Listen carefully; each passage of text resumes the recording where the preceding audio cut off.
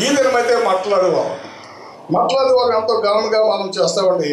మరి యేసు ప్రభు వారు ఆ యొక్క యెరూషలేముకి వచ్చారు. గాడిదెక్కి యెరూషలేముకి ఆయన వచ్చారు. ఈ విషయము జకర్యా గ్రంథంలో ఉంది. జకర్యా గ్రంథం 9వ అధ్యాయము 9వ నుంచి 1 వచనం చదువు సహాయం చేయండి. సంతోషించండి, ఉల్లాసంగా ఉండండి.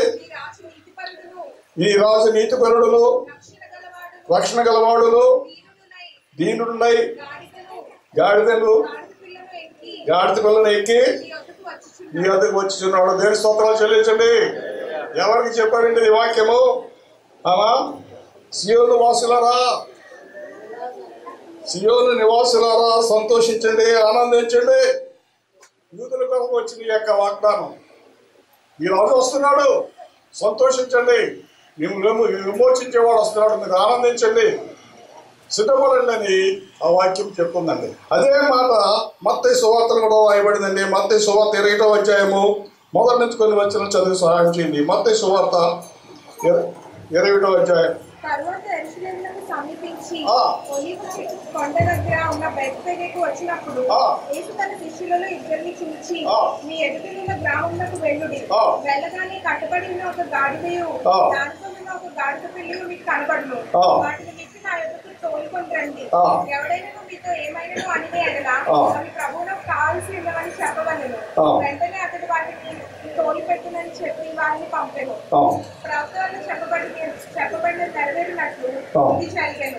అదేమనగా, ఇదిగో నీ రాజు సాత్వికుడును గాడిదను భారవాహక పశువు పిల్ల అయిన చిన్న గాడిదను ఎక్కి నీ ఎద్దుకు వచ్చుచున్నాడని సియోను కుమార్తెతో చెప్పు. చాలండి. మత్తయి సువార్తలు కూడా అదే మాట రాయబడిందండి.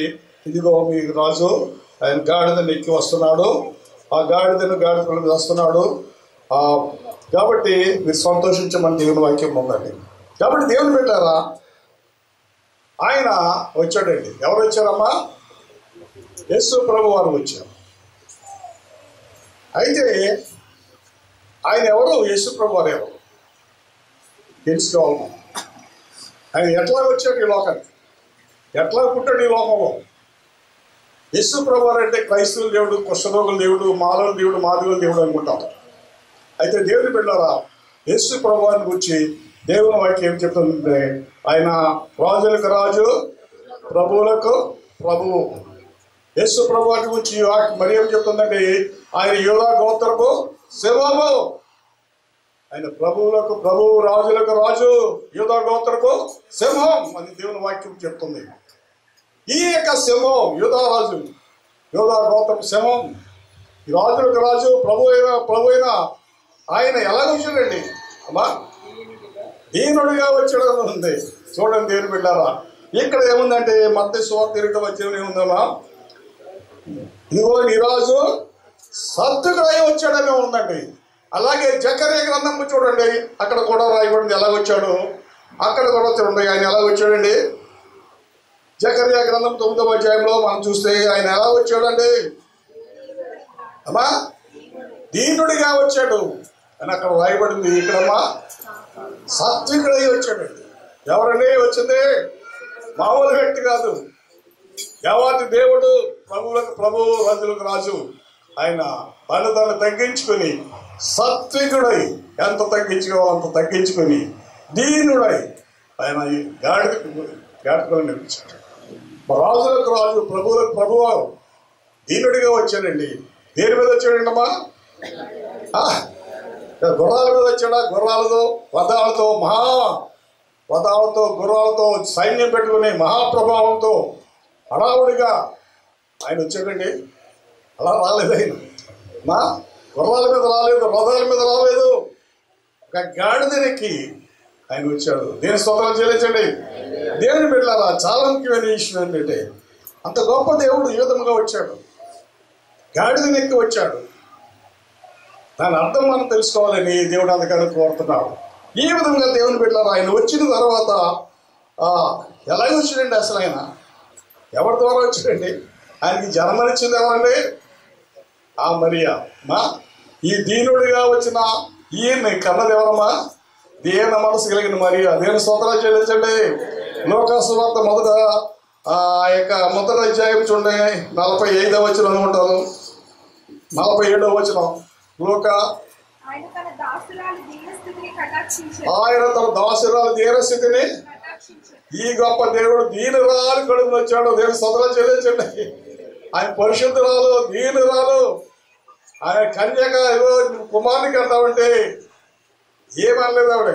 ఇదిగో నీ ప్రభువా నీ చిత్తము నా పట్ల సిద్ధించుగాక అని దీన మనసుతో ఆ యొక్క బాధ్యతను ఆమె చేపట్టింది. దేని బిడ్డారా, ఈ దీనుడు ఎవరు కడుపు వచ్చాడమ్మా? దీనురాలు కడుపు వచ్చాడు. దేని స్తోత్రాలు చెల్లించండి. కాబట్టి దేవుని బిడ్డలారా, ఈ విధంగా యేసు ప్రభువు వచ్చారండి. ఇంకా ఎలా వచ్చారు? దేని మీద వచ్చారమ్మా? ఆయన మోసింది ఎవరండి? ఆయన గర్భాన్ని మోసింది మరి. అయితే ఆయన మోసింది ఎవరు? గాడిద.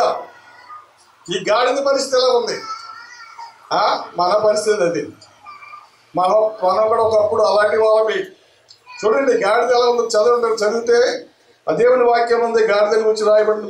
మత్తయి 20వ అధ్యాయం ఏంటంటే, మీరు మీ ఎదుటి గ్రామానికి వెళ్ళగానే కట్టబడి ఉన్న ఒక గాడిద. ఎలా ఉందంటే ఇది? కట్టబడిన ఒక గాడిద ఉంది. అది తర్వాత ఎక్కడ ఉందన్నది? లోకాసు వార్త చూడండి, అది ఎక్కడ ఉంది? మార్కు సువార్త 11:3 ఎక్కడ ఉందండి? ఎక్కడ ఉందమ్మా?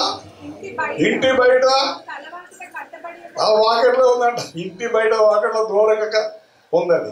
కట్టబడి ఉంది. చాలా దేహస్థితిలో ఉంది ఈ గాడిద. అసలే గాడిదండి అమ్మా. ఇంట్లో లేదు, వెన్న వస్త్రాలలో కూడా లేదు. ఎక్కడ ఉందమ్మా? ఇంటి బయట ఉంది. తర్వాత ఎలాగుందండి అది? It is bound. అది మామూలుగా లేదు, కట్టబడి ఉంది, బంధింపబడి ఉంది. It was neglected. అలాగే ఉంది. చాలా దీన స్థితిలో, చాలా క్లిష్ట స్థితిలో ఈ గాడిద ఉందండి. ఈ గాడిద మళ్ళీ ఇంకో పిల్ల కూడా ఉందంట. దేని స్తోత్రం. అసలే కట్టబడి ఉంది, నెగ్లెక్ట్ అందరికట దాన్ని సరిగ్గా చూడటం లేదు. కట్టబడి ఉంది, మళ్ళీ దానికి పిల్ల ఒకటి. ఏదో సామెత చెప్తాను కదండి, ఏమంటండి? మెడకొండు అని. అసలు చిన్నరందరం అంట, మళ్ళీ ఆడ మెడకే దూరం. అలాగే ఈ దేన స్థితిలోని గాడికి మళ్ళీ దానిగా గాడిద పిల్ల ఉందండి. అయితే దేవుని బిడ్డలారా, ఈ గాడిద కట్టబడింది. ఇది చాలా దేన స్థితిలో ఉంది. ఇది బయట ఎక్కడో ఉంది. దానికి అది అందరి చేత నిర్లక్ష్యం చేయబడింది. అయితే యేసు ప్రభువు చెప్పారు, నువ్వు ఫలానా చోటుకు వెళ్ళి అక్కడ గాడిద ఉంటుంది, అది నాకు కావాలి. దేవుని స్తోత్రాలు చెల్లించండి. నోబడి, ఎవరికి అవసరం లేదు గాడిదండి. ఎందుకంటే అది కట్టబడి ఉంది, ఆ నిర్లక్ష్యం చేయబడి ఉంది. అలాగే చూస్తుంది. ఎంతకాలం నుంచి కట్టబడి ఉందో, యజమాని చూస్తున్నాడో లేదో మనకు తెలియదు. అటువంటి గాడిదని యేసు ప్రభువు చూశారో. దేని స్తోత్రాలు చెల్లించండి. దేవుని బిడ్డలారా, మనలో అనేక మంది ఒకప్పుడు అట్లాగే ఉన్నాం. పాపముల చేత కట్టబడి ఉన్నాం, అపవాది చేత కట్టబడి ఉన్నాం, అనారోగ్యం చేత కట్టబడి ఉన్నాం. దేవుని బిడ్డలారా, అటువంటి మనలో అమ్మా ఆయన చూశాడు. దేని స్తోత్రాలు చెల్లించండి. ఆ గాడిదని చూసే ఆయన చెప్పాడండి, ఇది నాకు కావలసినది, నేను తీసుకుని రండి. దేని స్తోత్రాలు చెల్లించండి. ఎన్ని నామములు నీకు ఎన్న తరమౌన,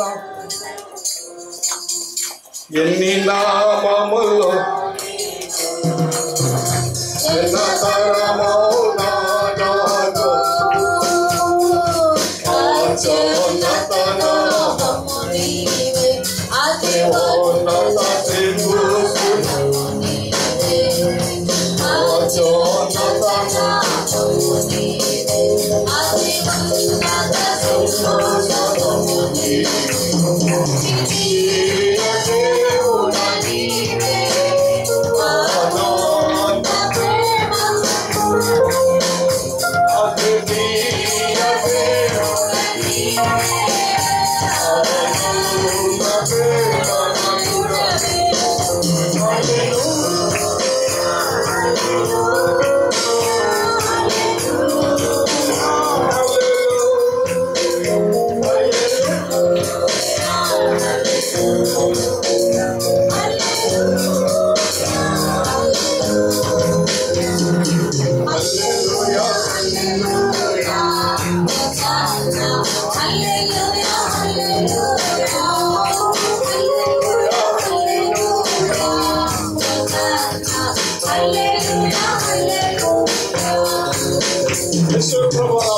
చెప్పినప్పుడు వాళ్ళు వెళ్ళారండి. ఈ గాడిదని ఇప్పారు, తోలుకొని వస్తున్నావు, అదే స్తోత్రం చెల్లించండి. ఆ గాడిదకి ఎంత రిలీఫ్, దానికి ఎంత సంతోషం. అది విప్పబడింది, కట్టలు విప్పేశారు, బయట ప్రపంచంలోకి వస్తుంది. రమ్మనే వాడు మానవుడు కాదు, ఆ గొప్ప దేవుడు, సాత్వికుడై ఆయన దేని మనసు గలవాడై ఈ గాడిద రమ్మన్నాడు. నేను స్తోత్రం చెల్లించండి దేవుని బిడ్డలారా. కాబట్టి ఈ గాడిద ఇప్పుడు యేసు ప్రభు దగ్గరికి వస్తుంది. దేవుని స్తోత్రం చెల్లించండి దేవుని బిడ్డలారా. పాపంలో బంధింపబడిన మనము, మన ప్రభు మన కొరకు దీనుడై సాత్వికుడై తను తాను తగ్గించుకొని వచ్చి రమ్మంటున్నాడు. రండి ఆయన దగ్గర రండి, ప్రయాసపడి భారం మోయించున్న సమస్తమైన మనుషులు నా దగ్గర రండి, నేను మీకు ఇస్తాను. మనం ఏం చేయాలమ్మా? చూడండి, ప్రభు దేవుని ఎదుగు మనం ఎట్లా రావాలి? దేవతి దేవుడే దీనుడిగా వచ్చాడు, సాత్వికుడిగా వచ్చాడు, అన్నీ విడిచిపెట్టి వచ్చాడు. కాబట్టి మనం ఎవరు రావాలమ్మా? మనం కూడా దీన మనసు రావాలి. దేని స్తోత్రాలు చెల్లించండి. దేవుని వాక్యం ఉంది, నా జనులు నా దగ్గరికి వస్తున్నారు కానీ రావాల్సిన విధంగా రావటం లేదు, విరిగి నలిగిన హృదయంతో రావటం లేదు, పశ్చాత్తాపంతో రావటం లేదు, అయ్యో గడగడలాడుతూ వణుకుతూ నా సన్నిధికి రావటం లేదు, ఆ సన్నిధిలో తగ్గించుకోవడం లేదు. కాబట్టి ఏమవుతుందండి, మరి ఎలా వచ్చారో అలాగే వెళ్ళిపోతున్నాం. నిజంగా ఆయన రమ్మన్నట్లుగా మనం వస్తే దేవుని పెట్టాలా, మనం కృప పొందుకుని వెళ్తాం. దీని స్తోత్రాలు చెల్లించండి. యాయిరని ఉంటారు గొప్ప వ్యక్తి, శతాధిపతి, ఆ కుమార్తె చావసిద్ధమైనదని ప్రభు దగ్గరికి వచ్చాడండి. అంతే, అతను మొఖాలు ఉన్నాడు, ఆయన పాదంలో సైగలు పడిపోయాడండి. ప్రభు రావాలి. దేవుని బిడ్డలారా, అంతగా తగ్గించుకున్నాడు యేసు ప్రభు వారు. వెళ్ళేలాగా ఏమైందండి, ఆయన వెళ్తుంటే ఏమైందండి, సావు కబురు వచ్చింది. గోదకునికి శ్రమ పడవద్దు, నీకు మధ్య చచ్చిపోయింది. యేసు ప్రభు వారు ఒక మాట చెప్పారు, ఏమామా భయపడవద్దు, నమ్మిక మాత్రం ఉంచము. Fear not only believe, fear not only believe. అక్కడ వాళ్ళందరూ కూడా వచ్చేస్తున్నారు, వాళ్ళందరినీ బయటికి పంపించేశాడు. ఆమె చేయి పట్టుకుని తల్లితో కొమ్మి అని చెప్పారు. ఆమె లేచింది. దేవుని స్తోత్రాలు చెల్లించండి. దేవుని బిడ్డలారా, దేవుని సన్నిధికి రావాల్సిన విధంగా మనం రావాలి. ఒకసారి ఒక యవనుడు ఉన్నాడు, ధనవంతుడు, అధికారి, యవనుడు, మంచి అధికారంలో ఉన్నాడు, ధనవంతుడు. యేసు ప్రభు దగ్గరికి వచ్చారు. ప్రభు ఎట్లా నిత్య జీవం పొందాలండి ఆయన చెప్పారు. అన్ని ధర్మశాస్త్రం అంతా పాటిస్తాను, అన్ని పాటిస్తానండి. అయితే నీకున్న దానిని విడిచిపెట్టి, నీ ధనమును విడిచిపెట్టి నువ్వు నన్ను వెంబడించమని చెప్పినప్పుడు అతను ఏం చేశాడమ్మా, వ్యసనపడి చేరిపోయాడంటే అతను దేవుని సన్నిధి తగ్గించుకోవడానికి అతను ఇష్టపడలేదు. ఆ గర్వ హృదయంతో వచ్చాడు, గర్వ హృదయంతో వెళ్ళిపోయాడు. అతను ఏమి కృప పొందుకోలేదు. దేవుని పెట్టారు. ఆ విధంగా మనం ఉండకూడదండి. అతను వచ్చి యేసుప్రభు దగ్గర సాగిలు పడ్డాడండి. ఎంతో బాగా మంచి బోధకుడా, నువ్వు మంచి బోధకుడు అని చెప్పాడండి. అయితే ఉదయం ఎలా ఉందంటే, ఉదయం సరిగ్గా లేదు, మాటలు చక్కగా ఉన్నాయి, ప్రార్థనలు చాలా బాగున్నాయండి. మన మనిషి మాత్రం దేవుని బిడ్డలారా, మనం విరిగి నలిగి హృదయంతో ప్రభు దగ్గరికి వస్తే ప్రభు యొక్క కృపను పొందుకుని వెళ్తాం. దేని స్తోత్రాలు చెల్లించండి. ఈ విధంగా గాడి వచ్చేసింది యేసు ప్రభు దగ్గరికి. దేని స్తోత్రాలు చెల్లించండి. ఈ యొక్క మంటల ఆదివారం మొత్తం ఏంటంటే ఆ గాడిద ఎవరు కదండి, మనమే. ఒకప్పుడు బంధింపబడి ఉన్నాం, ఒకప్పుడు కట్టుబడి ఉన్నాం, అనేకమైన బాధకాలతో మనం బంధింపబడి ఉన్నాం. ఆ ప్రభువు మనం ఎవరు కూడా మనం చూసి ఎవరు కూడా అందరూ కూడా నిర్లక్ష్యం చేసినప్పుడు, అందరూ కూడా మనం మర్చిపోయినప్పుడు ప్రభువు మన వైపు చూశాడు. దేవుని స్తోత్రాలు చెల్లించండి. ఈ గాడిద నాకు కావాలి, ఐ వాంట్ దిస్ డాంకీ, ఈ గాడిద నాకు కావాలి, దాన్ని తీసుకొని రాను అన్నాడు. మనం వచ్చాం, ఆయన బిడ్డలు. దేవుని స్తోత్రాలు చెల్లించండి.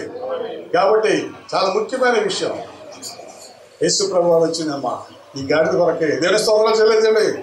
అయితే చూడండి, యేసు ప్రభు ఇప్పుడు వచ్చారు, గాడిదని అధిరోహించారు, గాడిదని ఎక్కారు. కాబట్టి దానికి ఎంతో ఆహ్వానం జరుగుతుంది. చూడండి అక్కడ ఏం జరుగుతుందో. ఆయన ఆ విధంగా గాఢం పెంచినప్పుడు చూడండి, మత్తయి సువార్త 20వ అధ్యాయము 6వ వచనం చదువు సహాయం చేయండి.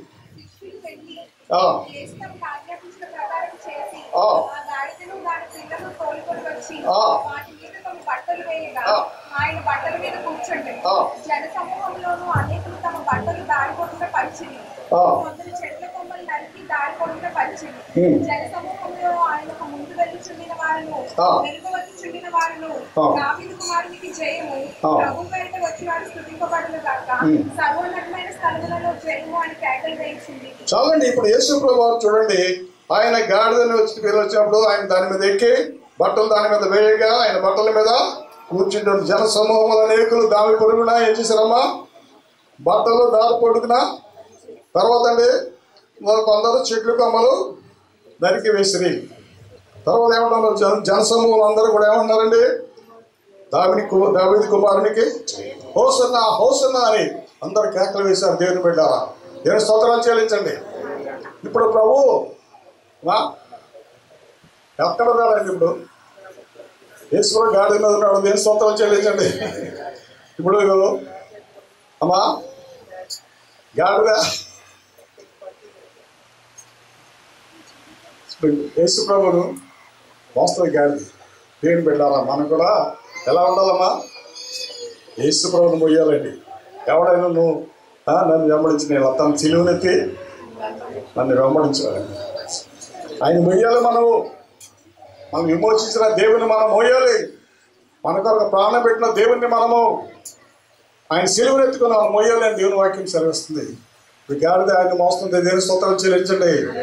అందరూ కూడా హోసన్నా హోసన్నా అని దేవుని స్తోత్రాలు చెల్లిస్తున్నారు. చూడండి దేవుని బిడ్డలారా, యేసు ప్రభువు వస్తుంటే గుడ్డివారు దేవాలయంలోనికి ఆయన దగ్గర రాగా ఆయన వారిని స్వస్థపరిచిన తర్వాత ఇంకొక చూడండి, అందరూ కూడా హోసన్నా హోసన్నా దేవుని సూచిస్తుంటే అక్కడ జరిగింది ఏంటంటే 15వ వచనం చదవండి. ప్రధాన యాజకులు శాస్త్రులు ఆయన చేసిన వింతలను, దావీదు కుమారునికి జయమని దేవాలయంలో కేకలు వేయుచున్న చిన్న పిల్లలను చూచి, ఇప్పుడు ఎవరండి ఆయన స్తుతిస్తున్నారు? ఇక్కడ ఇందాక వాక్య భాగంలో అందరూ ఉంది. అందరూ కూడా చెట్ల కొమ్మలు వేశారు, బట్టలు వేశారు, హోసన్నా హోసన్నది దేవుని స్తుతిస్తున్నారు. ఇక్కడికి వచ్చేటప్పటికి ఈ సీన్ మారిపోయిందండి. అక్కడ యేసు ప్రభువు కొంతమందిని స్వస్థపరిచారు, గుడ్డివారిని స్వస్థపరిచారు. ఆ తర్వాత ఏం జరిగిందంటమ్మా, ప్రధాన యాజకులు శాస్త్రులు కూడా కలిసి అతనే చిన్నపిల్లలను ఆపిస్తారు. ఇక్కడ ఎవరు స్తుతిస్తున్నారండి ప్రభువుని?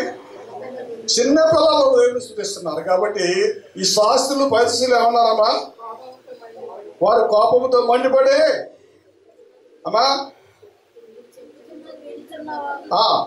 ఆయన చిన్న పిల్లలను చూసి కోపంతో మండిపడి నువ్వు చెప్పుచున్నది వినుచున్నావా? చిన్నపిల్లలండి దేవుని పిల్లలు. చిన్నపిల్లలు దేవుని స్తుతిస్తారండి, పెద్దవాళ్ళు కాదండి. మనము మారి పిల్లల వలె మారి మనము మారిపోవాలి. చంటి పిల్లల వలె మారి దేవుని స్తుతించాలండి. మనం ఇవన్నీ మర్చిపోవాలి. మన కులము, మన స్టేటస్, మన అధికారము, మన అతిశయం అంతా మర్చిపోవాలి. దేవుని దగ్గరికి వచ్చినప్పుడు ఎవ్రీథింగ్ పక్కన పెట్టి చంటి పిల్లలు అవ్వాలని మనం అయిపోయి దేవుని మనము స్తుతించాలి. అయితే ఈ దేవుని చంటి పిల్లలు ఇలాగ ఈ చంటి పిల్లలు దేవుడు స్తుతిస్తుంటే ఎవరి కోపం వచ్చిందండి? అమ్మా అక్కడ ఉన్న పరిసయ్యులకి కోపం వచ్చిందండి. దేవుని బిడ్డలారా, దేవుడికి ఎవరి స్తుతులు కావాలి? ముఖ్యంగా అందరూ కూడా దేవుని స్తుతించారు. ఇక్కడ చంటి పిల్లలు దేవుని స్తుతించారు. అప్పుడు యేసు ప్రభువు ఏమన్నారండి? ఈ యొక్క శాస్త్రులు పరిశీలి ఏమన్నారంటే వీళ్ళు ఆఫ్ చేయి అని అన్నారు.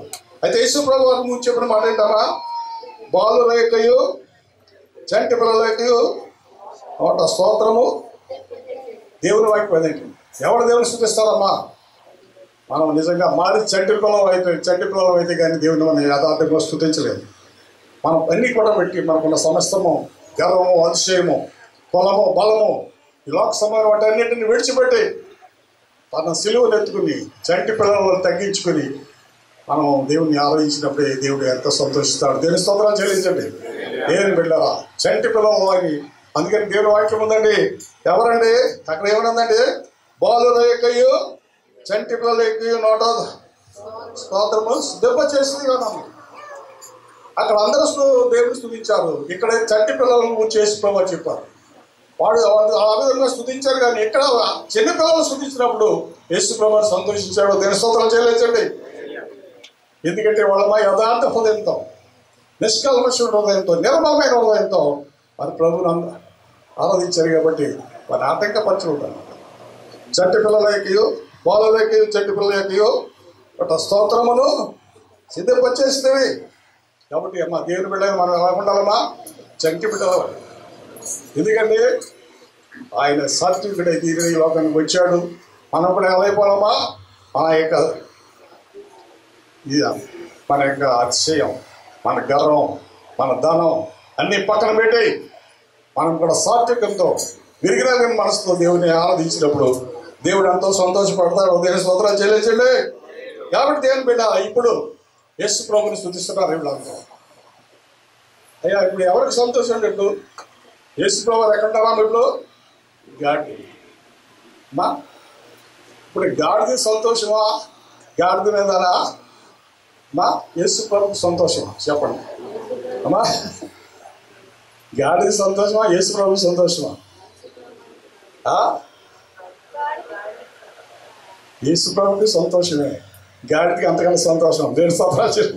ఎందుకంటే ఒకప్పుడు కట్టబెట్టిన గాడిద, ఒకప్పుడు నెగ్లెక్టెడ్ దానికి, ఒకప్పుడు ఎంతో ఇంటికి దూరంగా ఉన్న యొక్క గాడిద, ఎందుకు పనికిరాని గాడిద ఇప్పుడు ప్రభుని మోస్తుంది. దేవుని బిడ్డరా, అదే అతిశయం. మన అతిశయం ఏంటంటే బా దేవుని ఏంది అతిశయం. దేని స్తోత్రాలు చెల్లిస్తుంది దేవుని బిడ్డ. ఈ విధంగా మనం అందరూ కూడా దేవుని కృపను పొందుకోవాలని దేవుడు కోరుతున్నాడు. దేవుని స్తోత్రాలు చెల్లించండి. చూడండి, మేక గ్రంథం ఉంది. ప్రభుని ఎలాగ ఆరాధించాలో, బట్టల ఆదివారానికి వచ్చిన మనము ప్రభుని ఎలాగ ఆరాధించాలి? మనకున్న ఈ సమస్తమైన వాటిని విడిచిపెట్టి దేని మనసుతో ప్రభుని ఆరాధించాలి. మేక 6వ అధ్యాయం 8వ వచనం త్వరగా చదవండి.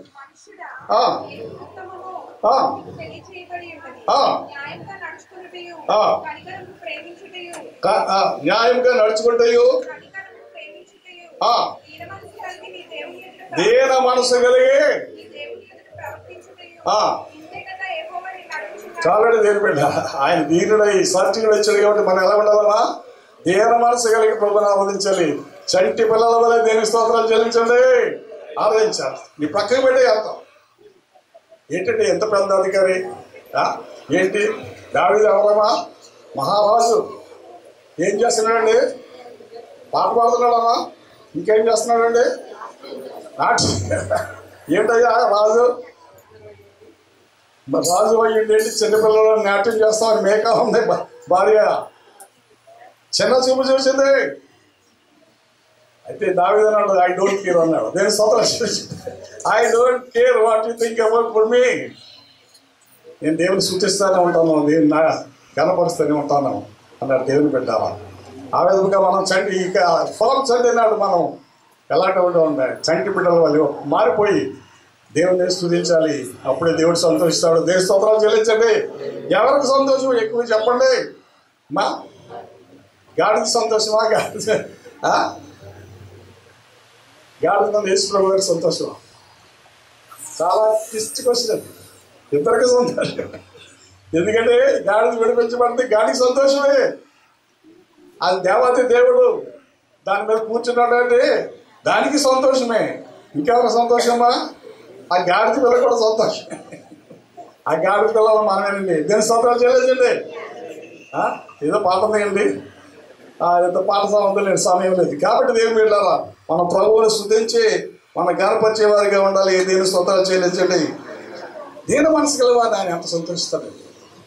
ఒకసారి దేవుడు చెప్పాడట, ఒక దేవదూతను పిలిచి, నీ భూలోకంలోకి వెళ్ళి నీకు ఎంతో ఇష్టమైంది నువ్వు తీసుకుని రావాలి. భూలోకం అంతా తిరిగి నాకు ఇష్టమైన తీసుకురావాలని దేవుడు ఒక దేవదూతను పంపించాడు.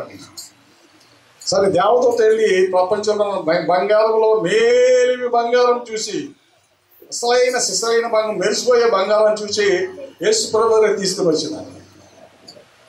దేవుడు అన్నాడంట, ఇదంతా నాకు ఇష్టం కాదు, ఈ బంగారము నాకు ఏమి ఇష్టమో కాదు, ఈ పరలోకమే బంగారంతో, పరలోకం రోడ్లన్నీ కూడా బంగారంతో చేయబడ్డాయట, ఇవన్నీ కూడా నాకు ఇష్టం కాదంట. మరలా దూత వెళ్ళిందంట, అంతకంటే విలువైన ముత్యాలు, అమూల్యమైన ముత్యాలు, తర్వాత ఇంకేమంటారండి వాటిని? డైమండ్స్, ముత్యాలు, తర్వాత పెరల్స్, రత్నాలు, ముత్యాలు, మట్టి విలువైనవి తీసుకొని వచ్చి దేవుని దగ్గర తీసుకొస్తే I don't want all this. మళ్ళీ వెళ్ళిందటండి. ఒక భక్తురాలు కన్నీటి విడిచి ప్రార్థన చేస్తుంది, కన్నీటితో ప్రార్థన చేస్తుంది. ఆ దోత వెళ్ళి ఎవరిని తెలియకుండా వెళ్ళి ఆ కన్నీటిని ఒడిచిపెట్టుకొని దేవుని సన్ని తీసుకొస్తే దేవుడు అన్నట, అయితే ఈ యొక్క కన్నీరు నాకు కావాలి, నాకు ఎంతో ఇష్టం అన్నాడంట. దేవుని స్తోత్రం చెల్లించండి. దేవుని బిడ్డాలా, దేవుని బిడ్డలను విరిగి నలిగి సాత్విక మనసు కలిగి దేవుని సన్నిధిలో కన్నీరు విడిచి ప్రార్థన చేసి మనం దేవుని కృపను పొందుతాం. దేవుని స్తోత్రం చెల్లించండి. విరిగి నలిగిన హృదయముతో దేవుని సన్నిధిలో, విరిగి నలిగిన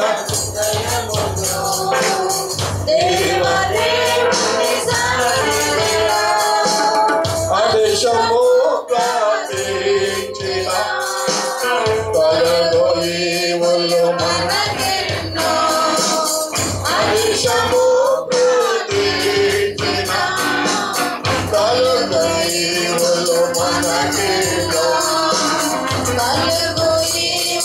మనకెన్నో.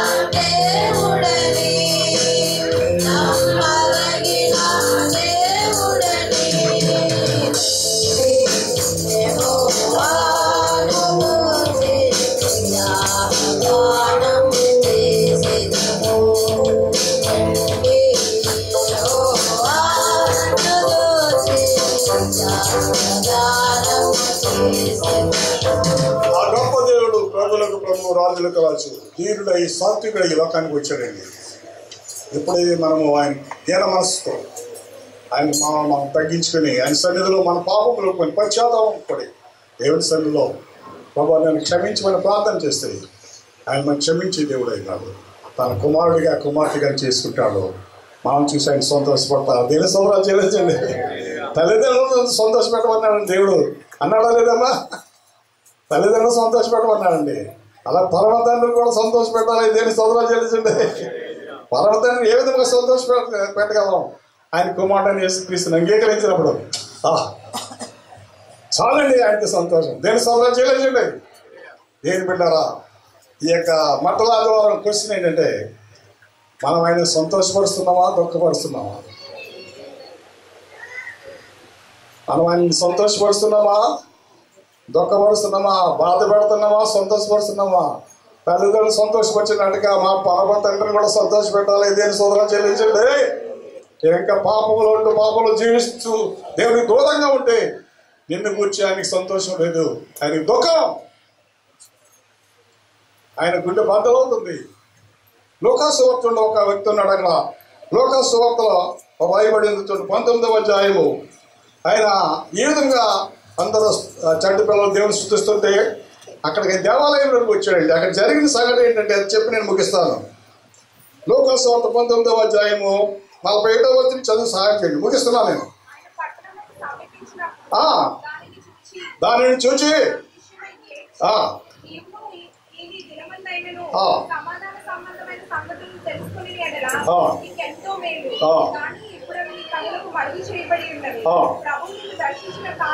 ప్రభువు నిన్ను దర్శించిన కాలము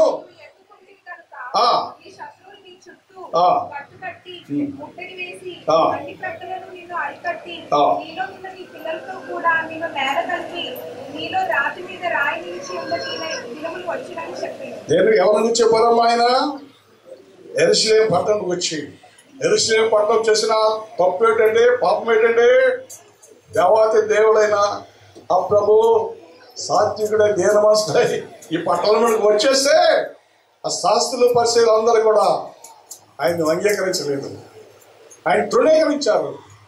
అందుకని ఆయన గురించి అక్కడ ఏం రాయబడినది, ఆయన పట్టణంను సమీపించినప్పుడు దాన్ని చూచి దాని విషయమై ఏడ్చి, అయ్యో భయంకరంగా ఉంటుంది భవిష్యత్తు అని చెప్పాడు. రాయి మీద రాయి లేకుండా ఈ పట్టణం నాశనం చేయబడుతుంది అన్నాడు.